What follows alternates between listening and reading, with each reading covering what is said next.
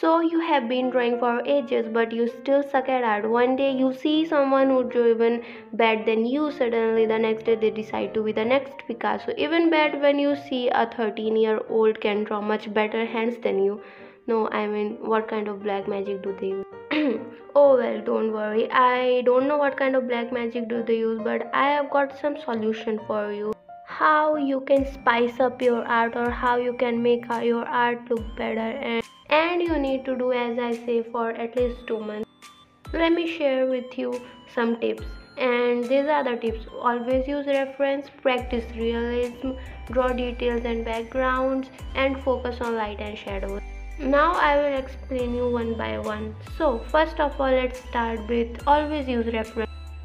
See, I know you have heard this many times, but here once from me too, cause I never told you. Okay, so about reference, find a reference that suits you. Like here, I love drawing nature and girls, and suits your art style.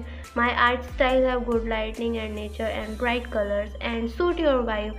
When I looked at this reference, I felt like drawing it, and I can totally say it's my vibe. So yeah. Better reference for you from Pinterest, the best place, and Pixiv you can find there too. You can also take inspiration from other artists, just collect all of their art and take inspiration from them. And tip number 2, practice realism. Guys, hear me out. I know that you like anime art style and wanna draw your waifus, but do you wanna draw your waifus ugly? Of course not. What's the point of learning art then? But seriously, I also hated learning realism, but once I did, I actually got so much better in composition and coloring. And not saying you have to learn this type of realism, just learn the basic. Third, draw details and backgrounds. Okay, look at this. Isn't it appealing to you? No matter how basic you are, you will always still love a little extra. So if you wanna make your art look good, you gotta try adding extra detail in character, draw good backgrounds, and maybe don't keep the pose very simple. Like, keep it little dynamic. Fourth tip, focus on light and shadows. So when you draw, you should keep in mind that where's the light source and shade accordingly. This will also make shading easy for you, and lightning give your drawing a more professional look. So you should try it. Learn from your favorite artist. I already made 2 videos where I'm trying to learn from 2 of my favorite artists, so you can see that and learn yourself. Our 2 bonus tip, good shape language.